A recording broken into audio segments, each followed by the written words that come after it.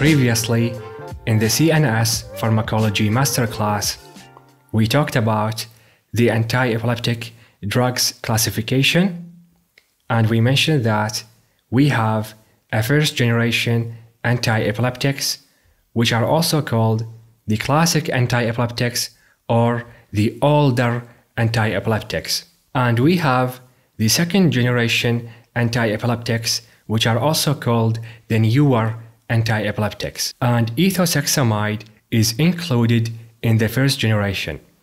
And another example of the first generation anti-epileptics include the phenytoin, the carbamazepine, the valproic acid, the phenobarbital, and the benzodiazepines. Examples of the second generation include the vigabatrin, the lamotrigine, the topiramate, the levetiracetam, the gabapentin, and pregabalin, and the tizapine. So in our talk about the ethosuximide, we will start with an overview. So a famous trade name for the ethosuximide is the Zarontin, and the ethosuximide is the least toxic anti-epileptic drug. And ethosuximide is mainly used in treatment of absence seizures, and it was first synthesized in 1957, and it was a big help to children with absence seizures. That is because the absence seizures affect the children population, and all the other options of anti-epileptic drugs to treat the absence seizures were very toxic, and that is why the ethosuximide discovery was a big help to these children with the absence seizures. Now let's talk about the mechanism of action. So ethosuximide works by blocking the T-type calcium channels in the thalamocortical neurons.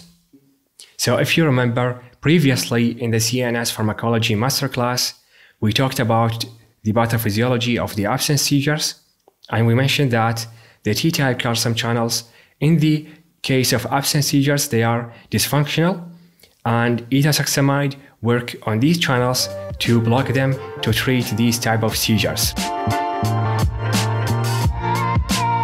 Regarding the therapeutic uses, so as we mentioned, it's used in treatment of absence seizures, and it is the first-line drug for these seizures, and it can be used as monotherapy for absence seizures unless generalized onset tonic-clonic seizures are associated with the absence seizures in the same patient, and that is when the valproic acid is preferred to treat that type of patient.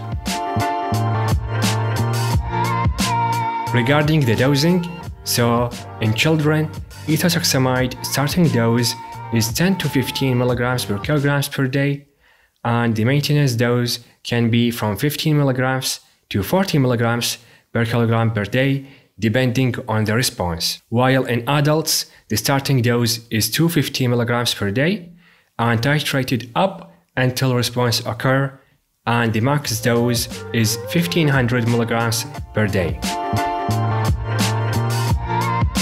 Now let's talk about the adverse effects.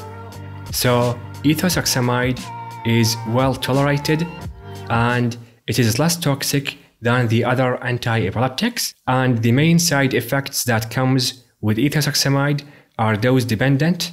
They occur with higher doses of the ethosuximide, and they include the GIT symptoms in form of abdominal pain, nausea and vomiting, and also a patient may suffer from headache and dizziness and euphoria. And rare adverse effects may include psychosis, depression, and systemic lupus erythematosus. Moving on to talk about the pharmacokinetics of the ethosuximide.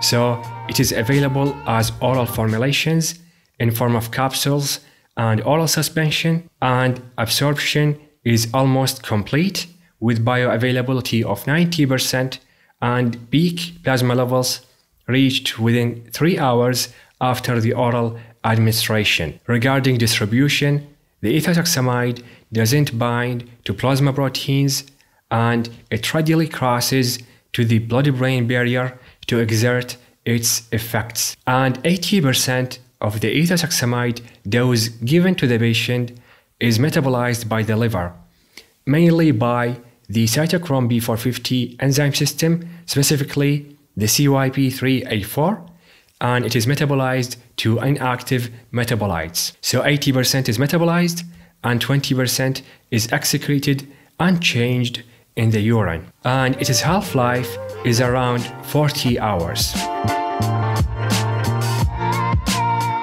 Regarding the drug interactions, so the valproic acid inhibit the ethosuximide metabolism if they are co-administered together, and this leads to decrease the ethosuximide clearance, leading to higher concentrations of the drug in the blood. So it is important to take that into consideration. And the ethosuximide is contraindicated in case of hypersensitivity reactions to the medication itself in the patient or to the succinamides family of medications in general. And with that, we reach the end of this video. Thank you guys for watching. Please support this video by giving it a like and commenting your ideas and questions. And this video is a part of a bigger class. It's called the CNS Pharmacology Masterclass that will appear on your monitor right now if you want to check it out.